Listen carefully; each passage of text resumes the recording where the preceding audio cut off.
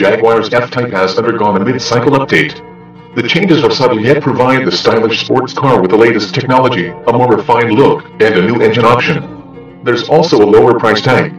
You'll spot the updated range by the full LED headlights and new, model-specific bumpers.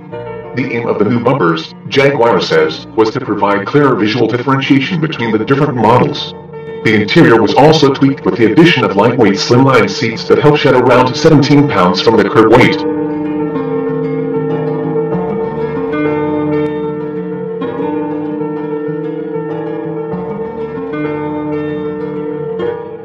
The 2018 Jaguar F Type 400 Sport. Also in the interior, Jaguar has fitted its TouchPro infotainment system, which is able to control a special app called Rerun. The app combines vehicle data with a GoPro to provide an overlay of information for the recorded video.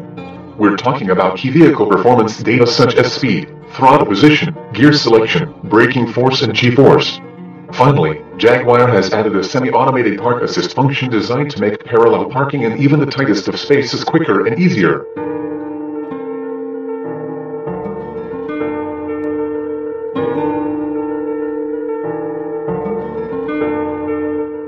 When passing a potential space, the car's ultrasonic parking sensors measure the length.